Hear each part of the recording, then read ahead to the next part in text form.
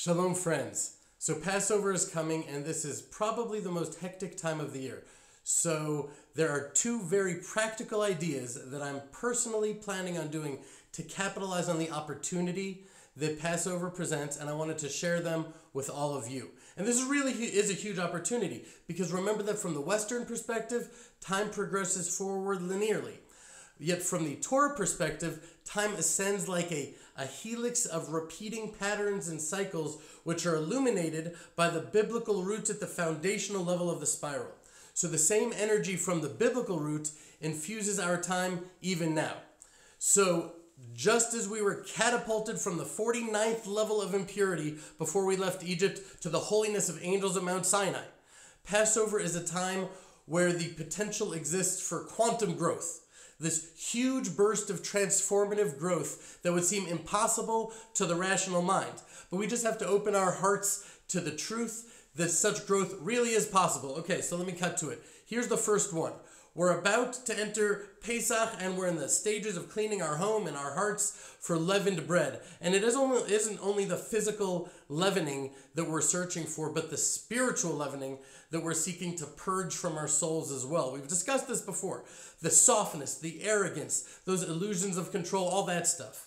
And this is a lot easier said than done. In many ways, it's a lot easier scrubbing your floors than scrubbing our souls. But a friend of mine shared an approach with me that he's taking that we're going to do in my home as well, and that's what I want to share with you. So this evening, after our homes have been cleaned, God willing, from everything chametz, we're performing a beautiful ritual called bedikat chametz. The traditional tools of this searching for the chametz can be, it's 10 pieces of chametz, of whatever, bread or crackers or whatever that we have, and we've intentionally pre-hidden them in our homes. We have a feather to brush the chametz onto a spoon with. Everybody has a different roll that they do, and a little baggie to wrap it up and burn it the next morning. By the way, write down where you hide that bread, because everybody has a memory from their childhood frantically looking for that last piece that you hid and you can't find, so don't let that happen. But anyways, we usually wrap up each piece of bread in either a piece of paper or a napkin, and that is where this new ritual comes in. Usually the paper's blank.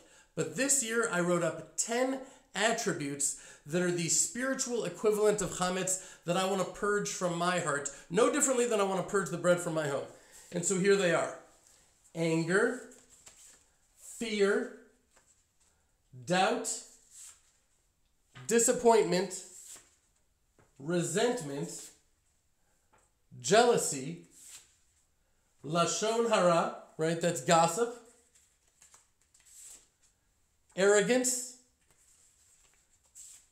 expectations, that's a big one, all the things we think should be, and laziness, something that I suffer from not infrequently. Anyways, so those are the ones that I chose, but everybody can look within and choose their own, and wrap up your chametz inside of that. And when you burn them, have in mind that you're not only burning the bread, but those attributes themselves, that puffed up arrogance in our souls. We're burning out those qualities from our very essence. I thought that was beautiful, adds a beautiful dimension to searching for the chametz. So that's one. The other is about counting the Omer. Now we could just do a whole fellowship on that subject alone, but in short, the Omer are the 49 days, the 50 days really, that connect Passover to Shavuot, to the giving of the Torah. Now, you count each of them with this beautiful blessing, and if you miss even one, you should of course keep counting, but without a blessing. But time is running short, so let's not get lost on that right now. We find this law in chapter 23, verse 15 of the book of Exodus. The Torah writes, "And you shall count for yourselves from the morrow of the Shabbat, from the day that you bring the Omer offering that's raised, 7 complete weeks there shall be until the morrow of the 7th week. You shall count 50 days. Okay, so it's a beautiful ritual and a great opportunity to the family, for the family to come together and to count. So by the way, if you want an Omer sheet with the days and the blessings that you can print up, we'll be sending them out to the WhatsApp group, the Telegram group. You could reach out to me personally for whatever reason you don't get it. I'll try to send it to you, but the holiday's approaching fast, so I'm not sure if I'm going to get to all my messages. So the best way is to join one of the groups. It should be in the message below. But anyways, many of you know about my own journey where I lost nearly 40 pounds in just a few months. So, is this sheet here every day that I kept to it. I'm planning on making a video about this whole thing soon, but in a couple of sentences, I made this chart and I set one goal for 90 days, and it had to be achievable but realistic. So I chose to only eat between noon and 7 p.m. Anyways, there's a lot more to it, but that's for another time. So I thought to myself, here we are going to 49 days that we're counting.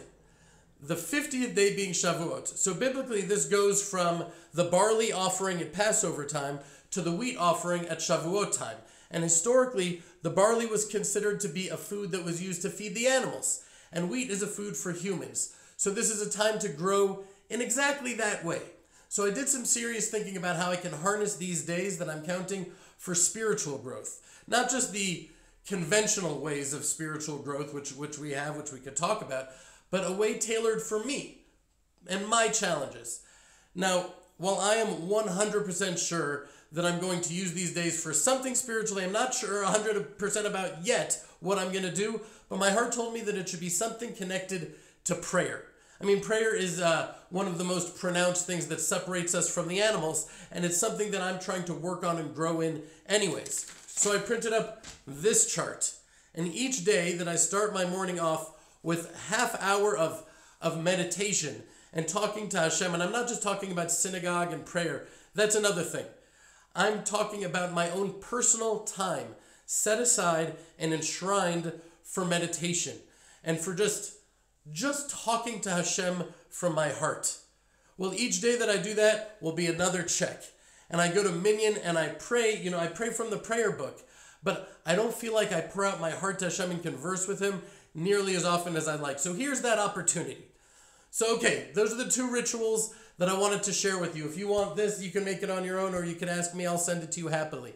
And I just, I want to take this opportunity to bless all of you and to bless your families, that you should each experience your own redemption, your own release from the bondages that may be constraining you and the attributes that are within you that you don't want within there. You don't want those things in there. This is the time to purge it, to burn it, and to grow. So I bless all of you that you should be able to do that and harness these days to come closer to Hashem and closer to each other.